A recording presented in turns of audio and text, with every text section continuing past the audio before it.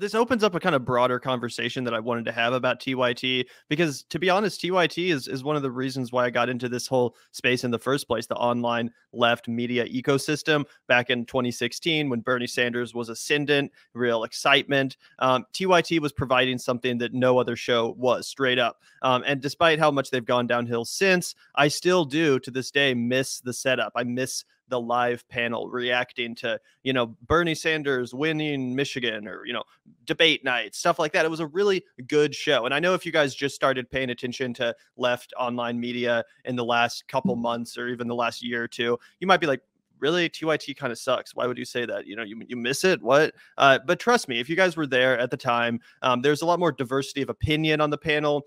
Obviously they had guys like Jordan Chariton and Jimmy Dore, who at the time was way less cringe. It made for a more dynamic and interesting set of viewpoints that interacted with one another, bounced off of one another. It was a really, truly dynamic show. Again, if you guys weren't there at the time, you might not understand that. But it just really got me thinking about how much, the show has gone downhill. Specifically, the other day, I was revisiting the conversation that Cenk had with Aaron Mete. Before we debated Aaron on our show, I decided to revisit Cenk's debate with Aaron, just to kind of reminisce and be like, how much has changed since those days. And this was in 2019. So this wasn't even that long ago. But still, it just struck me how much better the show used to be. It's for so many reasons. For one, in studio, panels are so much better than what they do now. Every once in a while, seemingly, they have a panel discussion in studio. But largely these days, it's all Skyped in from, remote locations with these shitty backgrounds behind the hosts. And again, if you go back and look at this, look how beautifully lit this set is. Look how nice and colorful the background is. I remember watching this show and, really enjoying the aesthetic quality of it. But obviously, more importantly than that, again, Cenk and the crew were seemingly a lot less afraid to have on people with differing viewpoints, with ideological disagreements. I remember they did a debate between third-party candidates, Jill Stein and Gary Johnson. Again, they were actually programming interesting content that was more exciting and, intellectually engaging, at least to me. And again, just look at the quality of the set. The lighting is really good. It's colorful. This is a good conversation between two people that obviously disagree on a lot, but it was a great conversation. I remember watching it when it happened. Now you compare that to what the show is like today. Here, let me pull up another clip, just a random one I picked off of their homepage. This one's about anti-abortion zealots. And just, I mean, it's just lame. It's like the content's not as good. There's less of a in-person dynamic because obviously they're not in person. They're just talking to each other over Skype. It seems like so much has been lost in translation. And, that might seem kind of a petty or shallow thing to have beef with. Oh, you don't like the backgrounds of the set anymore. But I think it really speaks to the amount of effort that they're putting into the show overall. And it just seems a lot lazier. It seems a lot cheaper. And a lot less intellectually engaging, like I said, because they refuse to have on more people with differing intellectual perspectives. And unfortunately, I fear that Nina Turner's new show is only going to add to that echo chamber. I've never really seen her and Cenk or her and Anna have much of a disagreement. It seems like she basically has the exact same policy agenda, the exact same beliefs as they do, just spoken in a different cadence. And, frankly, despite the fact that she was a great surrogate for Bernie Sanders, I've never found her commentary to be all that engaging to listen to in the first place. Like, I'm not all that interested in listening to an hour of what Nina Turner has to say. It's nothing personal. She seems like a really nice person. She seems like a really good woman. I have no issue with Nina Turner. I hope she does well. I wish her the best.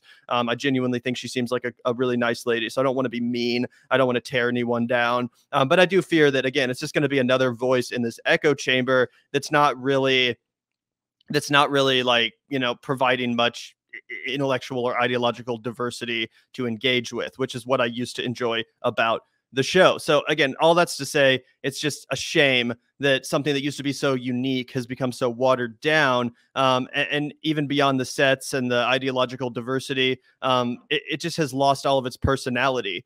LOL at that screenshot of Cenk. But I'm sure you guys remember, if you used to watch back in the day, they would curse, they would say the F word, they would get passionate. it seems like all that's kind of evaporated. It seems just like a shadow of its former self, and to the point that I barely even watch it. Now, this clip is actually a little bit unique in comparison to some of the other recent clips because it actually has Cenk and Anna. A lot of the times when you tune into TYT these days, it's like 2 or 3 random people that you've never heard of that have no charisma, that are, talking and just repeating talking points that they heard on Twitter, essentially. It's not a very dynamic presentation anymore. And again, half the time when you tune in, it's like 2 or 3 random people you've never seen or heard of Skyping in that are just, not really adding much of anything at all to the conversation that's worth listening to. It seems like they've had trouble poaching like serious talent. The other shows that they have, like the one with this dude named Dr. Rashad Ritchie or something like that, has not ever caught my interest, or I've never found it engaging to listen to. So again, a lot of people point to the Katzenberg money, them taking that investment money as why this happened, why the show got so watered down. And I definitely think that's a part of it. Corporate money corrupts, corporate money makes things more, it gentrifies things. And that's essentially what happened here to TYT. But yeah, it's just a shame. I would push back on that a little bit and say that I actually think what happened is that they were doing really, really well financially. I mean, obviously the Katzenberg money didn't help, right? But what I think I would say would explain a lot of this was that they were doing really, really well financially in the Bernie era. They were selling the whole like watching TYT is activism. They were selling the whole like be a part of the revolution by watching our show and giving us money and super chatting and doing all of those things. I mean, to over 5 million people, right? That's a lot. That's a huge audience. And now you can just see that they have a much like smaller audience, right? They're not blasting out to that many people. These are the kind of numbers that you would see on a channel like Secular Talk or something, right? It's just not enough for a network, right? That's Secular Talk is one guy and it's a successful channel. Like Kyle's does a great job, but he's not a network. And when you compare that, what they were trying to do, the scale of everything, right? That requires a lot of funding, right? And I think that they kind of flew too close to the sun. I think what happened was they, thought that money was going to be forever. And then Cenk thinks, okay, great. Let me get that 20 million from Jeffrey Katzenberg and I'm going to take over. I am going to be the definitive news channel on YouTube, right? But what happened is the progressive movement lost a lot of steam.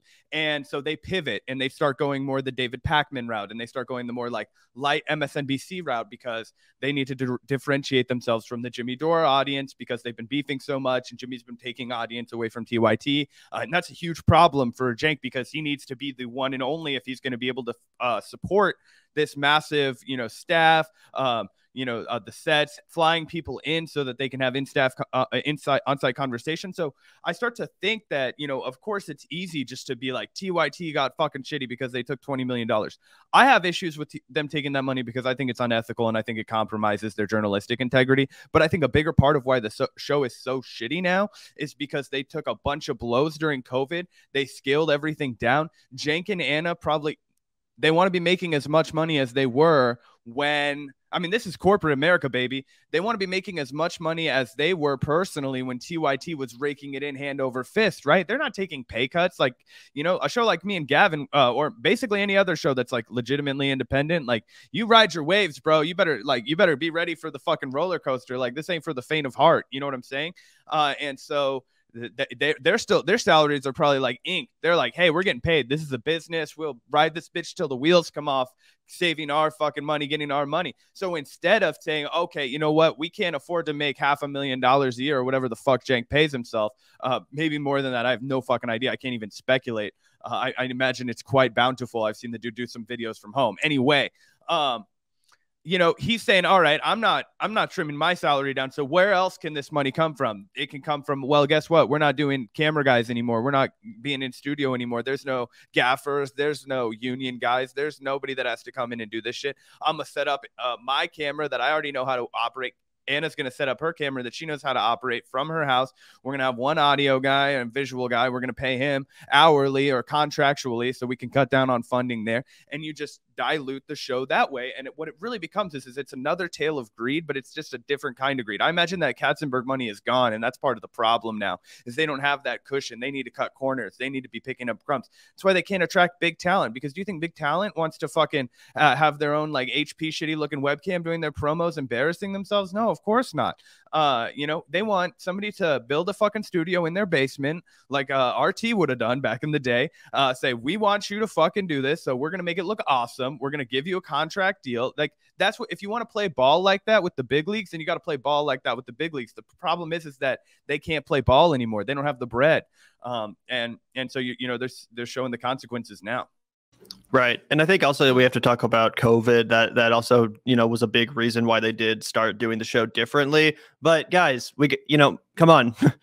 Come on, guys. We got to get back to normal now. Like, you got to get back in the studio if you want to have a compelling show like you used to. At least that's my opinion. That's what most other shows have done at this point. Again, it just seems cheap. It seems lazy. It's a shadow of its former self. And as Addy, the bug catcher, says, thank you so much for the $5.